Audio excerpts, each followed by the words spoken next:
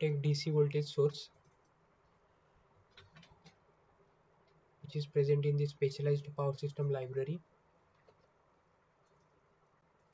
Let us take the value of this DC voltage source as 220 volts. Now take the MOSFET again, which is present in the specialized power system library. Take diode, rotate it by Ctrl and R key.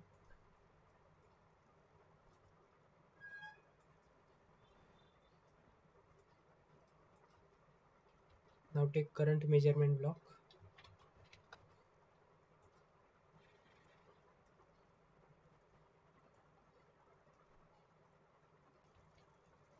Take DC machine.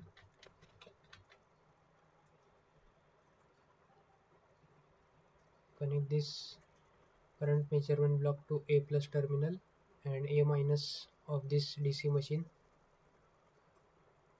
to the battery source.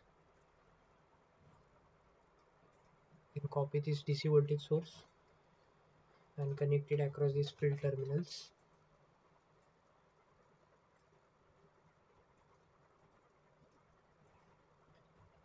Now if you will double click on it, you will get here the mechanical input is torque. So take a constant block, let it change the value here as 20 and connect it to this TL terminal. So here we are applying the mechanical torque of 20 Newton meter. Now take voltage measurement block,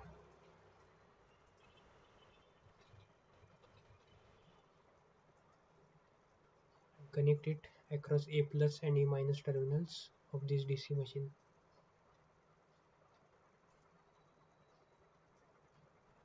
Take bus selector,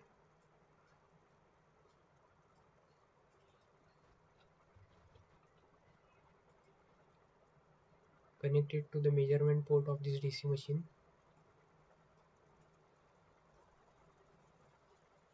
Open this bus selector, remove these previous signals, select these signals. Now we will require scope block so as to view the waveforms. Open this block, go inside settings, change the number of input ports.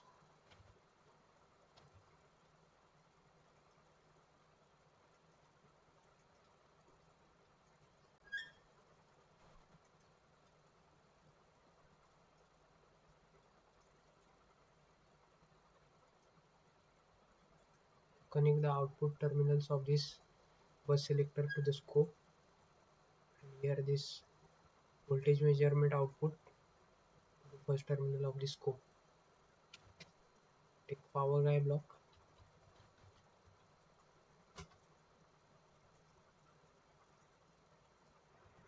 here for this MOSFET at this gate terminal we have to apply pulses. So for that take pulse generator block, connect it to the gate terminal, open this block.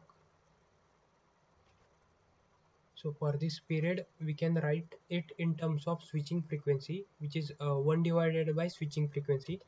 So I am considering here the random value 1 divided by 100 Hz, and let us consider the pulse width to be 25%.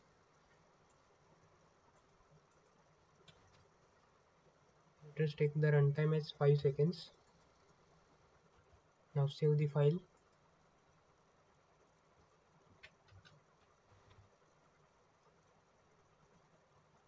And run the simulation.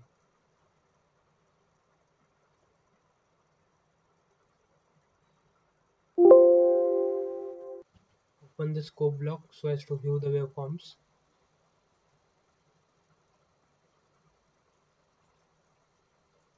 Zoom for viewing the waveforms. So here you can see different waveforms. You can vary the pulse width and switching frequency and can find the changes in these waveforms. So let us consider the switching frequency as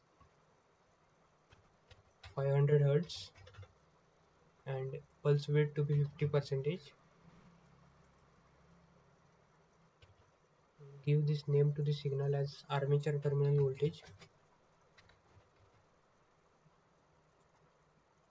Now save the changes and run the simulation again.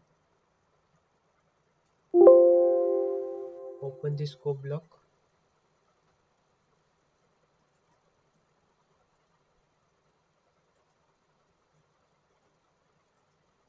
Now zoom.